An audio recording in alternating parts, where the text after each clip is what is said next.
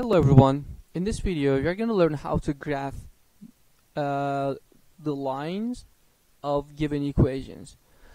So we are dealing with IXL S.7 Slope-intercept form, which is slope-intercept form is y equals mx plus b, where m is the slope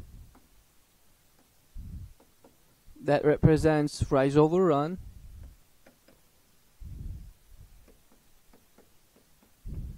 and b is the y-intercept. X and y are the variables. So the y-intercept, let's talk about what this means. Point of intersection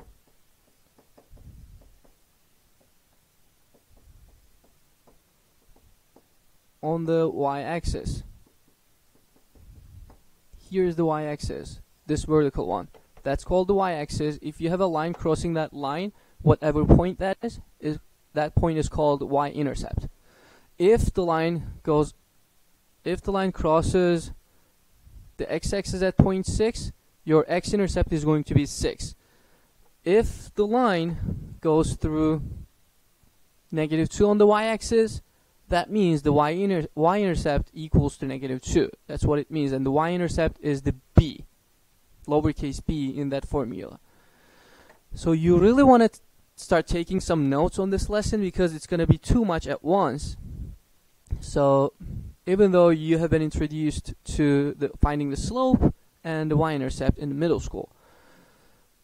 Okay, let's get started. Graph this line using the slope and y-intercept. All you have to do is make your equation look like this, okay, and pair them up. Y's are the same, x's go together. So according to this, m equals to 4, right? M equals to 4.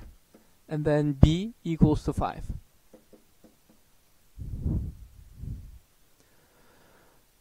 What you have in front of x is the m, which is the slope or rise over run. Based on the question type you're dealing with, you can use either one of them. And the last number in the end, when the y is all by itself, that is important. The y should be all by itself. That's what makes it the slope-intercept form. If someone asks you what slope-intercept form is, you should answer like this. Any equation that has the y by itself. That's the slope-intercept form. Okay, now that's all you need. So our starting point is this. Actually, out of 4 and 5, the only point that we have is the y-intercept or the lowercase b. The other one describes us a movement about like going up and right, down and left, those sort of things. This describes a movement that's a location. Point B or the y-intercept, those are points, locations on the coordinate plane. And the location of this y-intercept is 5. So you would plot a point at 5. You would just click that at that point. And then you would do this. Slope equals to 4, but what does that mean? If you remember, I said the slope means rise over run. You can write it as a fraction. If it's given as a whole number, all you have to do is this. If your slope is given as a whole number, just divide it by 1. Make it a fraction. And then the number at the top tells you how many units you are going to rise. The number in the bottom is going to tell you how many units you got to go towards either right or left. Positive means up over here. Positives up, negatives down. In here, run is this axis over here. Positives are like the right side, negatives are the left side. Now, start from 5, go rise 4 units because it is positive, and then go right 1 unit. So if I go up 4 from this point, it's 1, 2, 3, 4. I'm not going to plot anything in there because I need to run 1 more unit to the right side. Right here. That's going to be my point. So if I clear this up and plot another point up there, that's my line. That's all you have to do for this assignment. Find the y-intercept, plot it, do what the slope tells you to do by turning it into a fraction if it's given as a whole number. and then follow the numbers and the signs. So let's do another question. I'll get back one more level to the original level to do one more question in here. Now, my slope, or let's just do it this way, m equals -1 over 3. You can use that negative for either 1 or 3. It doesn't matter. As long as there's only one negative, they mean the same thing.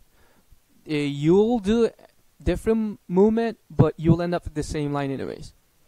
I usually use it for the top number. If there's a negative, I put it on in front of the top number in the numerator, and then that's my y-intercept. The number in the end with its sign, you need to include that sign as well. B equals +8, and this is the y-intercept.